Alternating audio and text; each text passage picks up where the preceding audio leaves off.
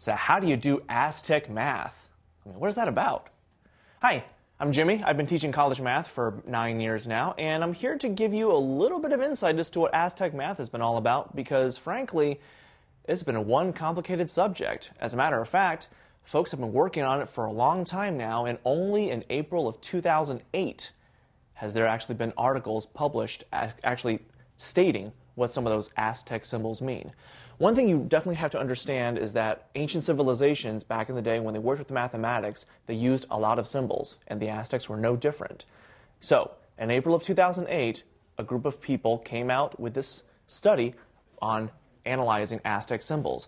Now, they used a lot of these symbols for land plots for purposes such as tax assessment and other financial matters. Now, the standard unit of Aztec math is actually the rod, which is a line. Now, one rod is equal to 2.5 meters.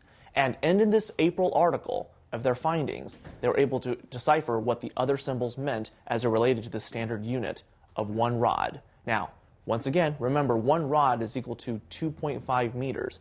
And all the other symbols that you will see very shortly will indicate how these symbols relate to the standard unit of one rod. And there's going to be quite a few fractions, so here we go.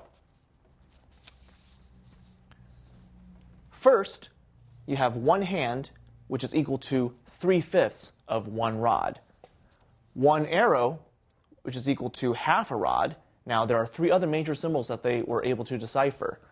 They used one heart, which is 2/5 of a rod, one arm, which is equal to 1/3 of a rod, and one bone, which is equal to 1/5 of a rod. Now, if all of these parts look like they're part of the human body, well, that's what they used back in the day. They used their human bodies to try to measure things. And so here you have 5 of these body parts, and these are how they relate to the standard unit of measurement of the Aztec math, which is one rod.